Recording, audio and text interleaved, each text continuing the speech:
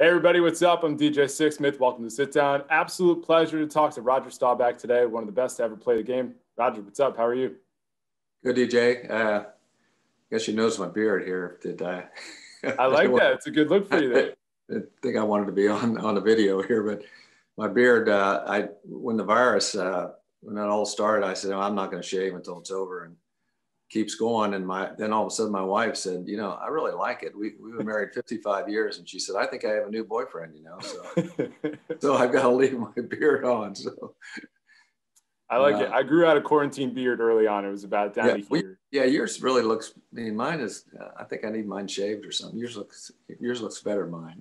Hey, listen, it's a crazy year. Whatever flies at this point. And the great news is that we have Army and Navy, and really excited about that. It's one of the best matchups in all of sports. And you're doing some great work with USAA. So why don't we talk about the game here and just let everybody know what kind of work you're doing with USAA? Well, I've when I graduated from Navy, my mother got my insurance. She actually saved up her money to buy me a used car, and so I had my first insurance policy with USA, and they, have grown with them. That was way a long time ago, and they're a big company, and of course the military they just do a lot for the military in addition to their business side of what they do, and so I've been involved with them for a long time, and this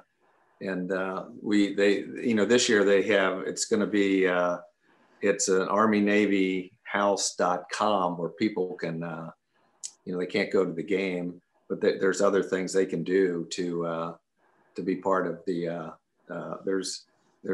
I know there's one. See, there's one winner will be chosen, the Army Navy, and there'll be one for Army, one for Navy. The winners will receive airfare, hotel, and game tickets to attend next year's Army Navy game. So it's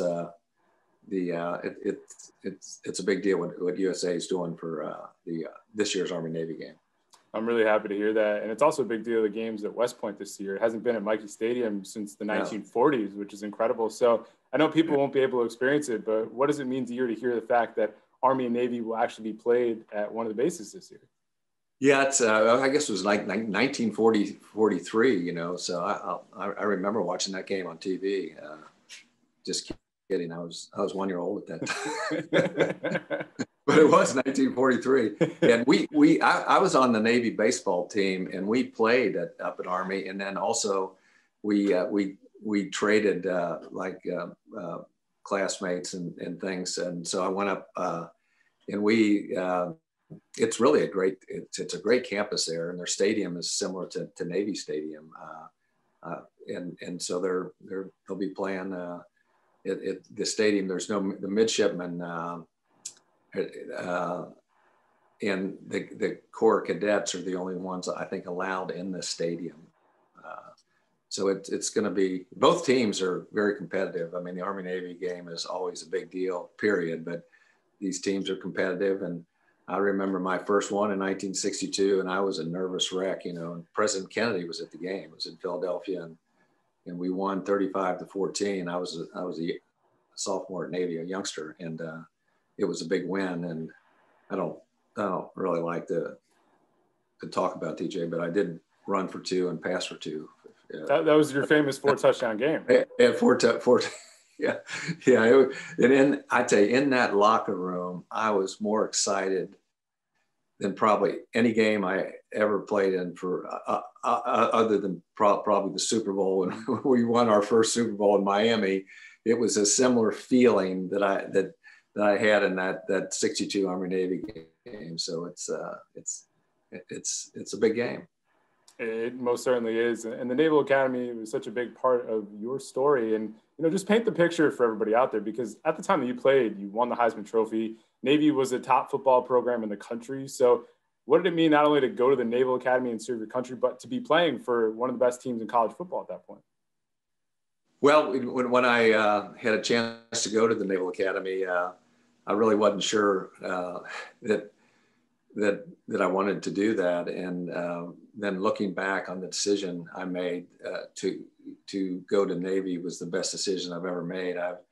I've been so grateful for getting a chance to be in the service. I mean, I was limited, I wanted to play sports again. So I was in the service for 4 years. I spent a year in Vietnam. I was a logistics officer supporting the Marine Corps over in Vietnam. And so I was able to do a lot in those 4 years. And I'm still, I'm still a Navy guy. And it was really special to be able to go to the academy. And then after I graduated, playing for the Dallas Cowboys, I had a lot of Navy people behind me, and they're there. And so Navy is just, it's a foundation in my life, really. And I feel very fortunate I had a chance to go to Navy, and I'm still talking to my old Navy friends, and we're actually Zooming a lot now. Really? Yeah. Yeah. It's in this crazy world we're in right now. It's a Zooming world. And we have a Navy group that we Zoom quite a bit now. It's incredible how those bonds have lasted. And you mentioned serving in Vietnam. I mean, when you think about that time in your life, what stands out the most to you? Well, the Vietnam, I was with the Navy support group in Da Nang, and I spent 6 months in Da Nang in July. So I was really in a support role, and we were surrounded by Marines at that time. And the I Corps area, South Vietnam in 66, 67 was a lot of Marines they were all over. And so we were supporting the Marine Corps, and I lost a few of my classmates. In fact, I was in Camp Timshaw with a couple of my classmates that were SEALs. SEALs were pretty new at that time, and then Eddie Gill and Larry Graham were there, and I, one day I said to them, I said, "Hey, where do you guys go on these missions and everything?" And they say, "Hey, listen, Staubach, you were our quarterback, you were our leader. We depended on you, but right now we can't tell you what we're doing, but we are doing a hell of a lot more than what you're doing." So I said, "Oh, okay, yeah." So I really was there with classmates and teammates, and it's just a shame that people did not recognize our military. They were doing what this country wanted them to do, and the protesting when I got back was horrible. And today, it's a different. People really do understand. Hey, the military, they're going to do what this country wants them to do, and they're doing it for us. So the protesting was really in Vietnam was really not. It shouldn't have been done. They could have protested the politicians, but don't protest the military that are out there, the men and women that are. So that really bothered me, and I came back, and even when I joined the Cowboys in '69, people were protesting Vietnam, and it's a shame. It was a war that we could talk about for a long time, but our men and women did what this country wanted them to do. So. And we'll probably be talking about it for several decades going forward. And you mentioned Dallas, and that was such a big part of your life too, and winning multiple Super Bowls, becoming a Hall of Fame quarterback. What were the biggest keys to your success when you think back on it now? Well, the biggest keys were having Tom Landry as my coach, and have all these great. I was Don Meredith had retired when I joined the Cowboys, so he was one heck of a quarterback. I would have played behind him and Craig Morton, so I played behind Craig there for a while. So I joined the Cowboys, and Bob Lilly and Mel Renfro and Leroy. So it was really a team that was it lost some tough games to Green Bay, and so we were we couldn't win the big game or something. So when we won that first Super Bowl in '71. I was part of the team, but it was one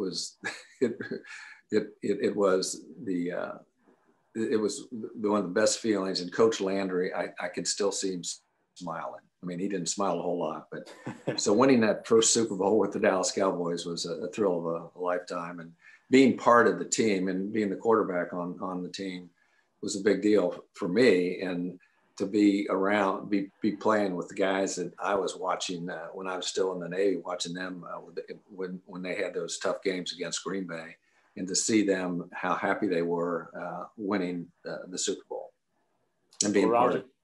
No, I really appreciate the stories. We'll be watching Army and Navy this weekend on CBS. Thanks so much, and stay healthy, my friend, all right? Okay, DJ, take care.